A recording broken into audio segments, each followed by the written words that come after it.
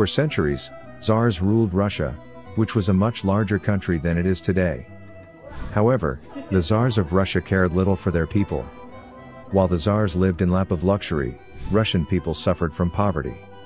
A devastating famine had taken the lives of many Russians, and working conditions in factories were miserable. Moreover, most of Russia's resources were spent on financing the unsuccessful war with Japan, while peaceful protesters were shot and killed. After several demonstrations in 1905, and after unsuccessful attempts at stifling the protests, Tsar Nicholas II finally compromised and agreed to establish a parliament called the Duma, but the Duma had limited power, and the situation in Russia did not improve much. In fact, Russia became a complete wreck in the aftermath of the First World War. While all this happened in Russia, there was one man, Vladimir Lenin, who watched everything unfolded from miles away. Lenin was born Vladimir Ilyich Ulyanov in 1870 in Simbirsk. He came from a well-educated family, who were all against the Tsars. While Lenin was studying law, his brother, who was a member of a revolutionary society, was executed, and he was also expelled from university for his beliefs. Lenin gradually became interested in Marxism, and published his writings on the subject, which were immediately banned.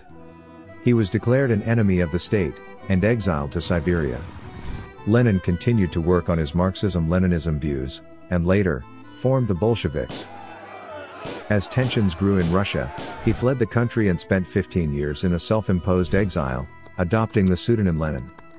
Lenin believed that capitalism was harmful for the overall benefit of the society, and that the working class should be the one with ultimate power.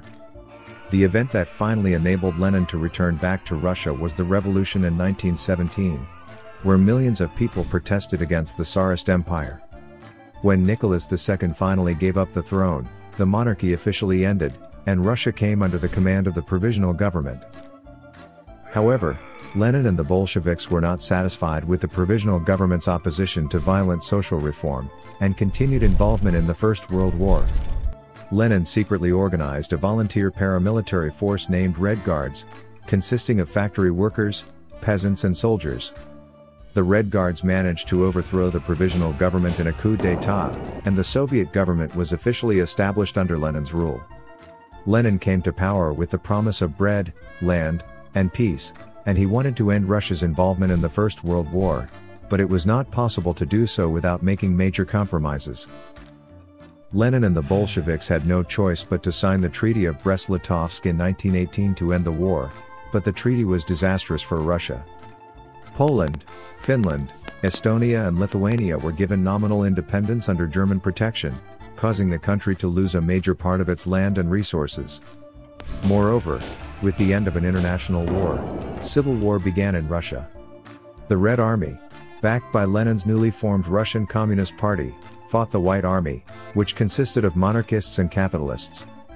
Lenin's policies ensured his win in the Civil War, but left the country in a devastated state. Lenin, feeling that the integrity of the Soviet government was in danger, did everything he could, including establishing secret Russian police named Cheka, to remove his opponents. Finally, in 1922, a treaty between Russia, Ukraine, Belarus, Georgia, Armenia, and Azerbaijan formed the Union of Soviet Republics, also known as USSR. In 1924, Lenin died after suffering a series of strokes that left him unable to speak or move. Lenin's insistence on destruction of his opponents paved the way for the rise of Joseph Stalin's dictatorship, even though he did denounce Stalin's ideas in his final writings.